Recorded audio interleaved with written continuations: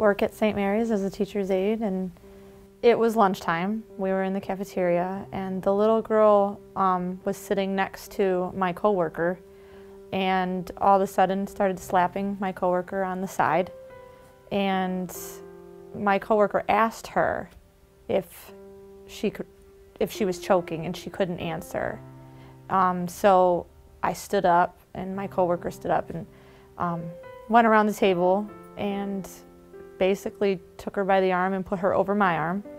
And then I started doing back bangs. That didn't do anything. That didn't help. And she started to turn purple and then started to go a little limp. So I then did the Heimlich the first time and didn't get a response. And then did it the second time, and my coworker said it was out. It was a lot to know that she could have died. That was a lot to take, especially when the person you're talking about is 4. To hold someone's life in your hands, that's an amazing gift. Your own children hold a very special place in your heart. So seeing my own kids just makes it even more real. I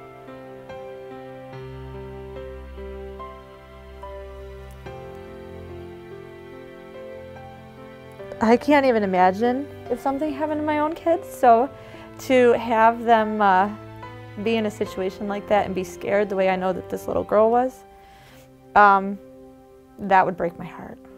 Obviously, everybody appreciates when someone recognizes something that they've done. For me, it's an expectation I would have of anyone watching my children.